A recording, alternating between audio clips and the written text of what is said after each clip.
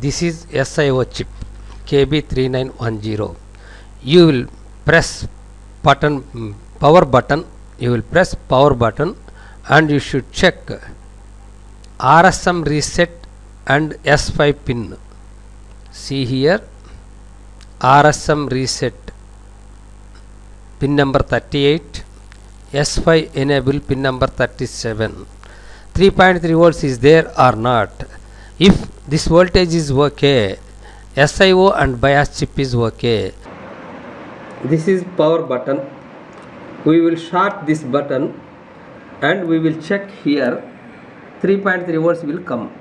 Now we will short this one and this voltage we will see this voltage. Right. 3.3 volts is okay. RSM reset and S5 voltage is okay. Now bias chip and SIO chip is okay. This is second step. No output at this point. You should check first power button voltage is there or not. This is power button. You will see at power button voltage. See here power switch. You see here 3.3 volts is okay or not.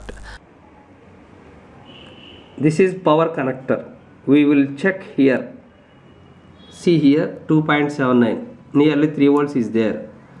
So power button is okay. First you should check at power button pin. 3.3 volts or 2.8 volts is there or not. This voltage is okay. First step is okay. We will short this pin. After pressing power button, the second pin goes to continuity with pin number 1. That means second pin goes to 3 volts goes to 0 volts. This pin grounded through pin number 1. This voltage goes to page number 31, KBC power button. KBC power button, page number 31. This is KBC power button. See here KBC power button. This voltage goes to 3 volts. 3 volts goes to 0 volts. Without pressing power button, first you should check this KBC voltage 3.3 volts is okay or not, and clock signal.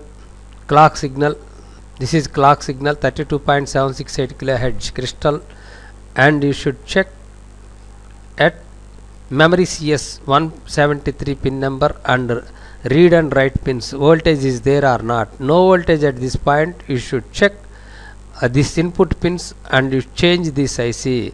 This IC is okay. This voltage you should check. This voltage goes to page number 33 bias chip. Already I explained. You should check here supply. This is bias chip. Supply at pin number 37.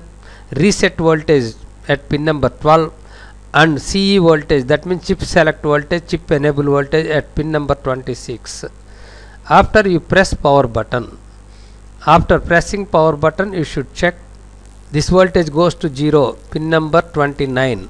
After this voltage will release this IC, pin number 37 and 38. When you press power button, this voltage is okay. SIO and bias chip is okay. See here SIO chip number NPCE781 or 783. You should check this IC, press power button and you should check RSM reset 3.3 volts is okay or not at pin number 75. S5 on voltage, S5 on voltage at pin number 26. After pressing power button, pin number 26 and RSM reset pin 75. If it is voltage is okay in this pins, this chip is okay. No output this pins. You should change SIO and bias chip and we will check input supply reset clock signals. See, this is ITE8512E. We will see RSM reset pin and S5 pin.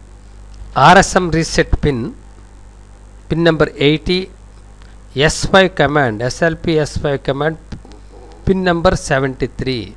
You should check these two pins voltage is there or not. No voltage at this point. After pressing power button, you should check bias and SIO chip. This is KB926QFA1 IC.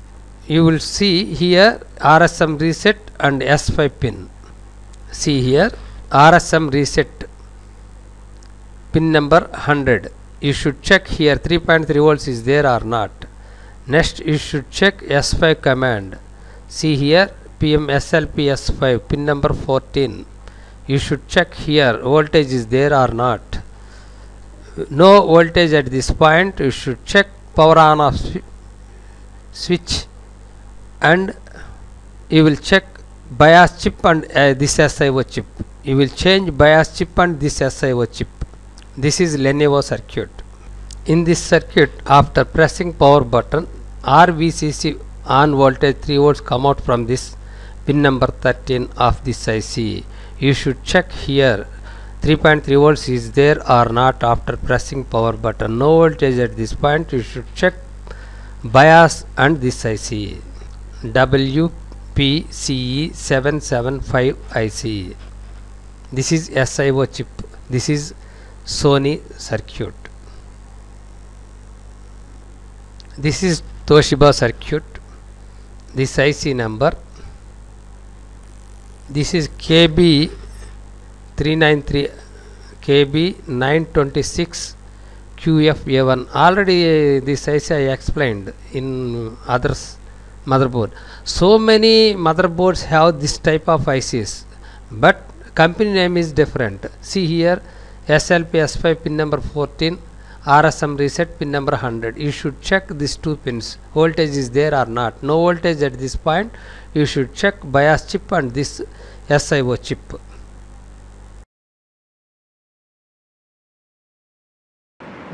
See here 12.5 volts is there.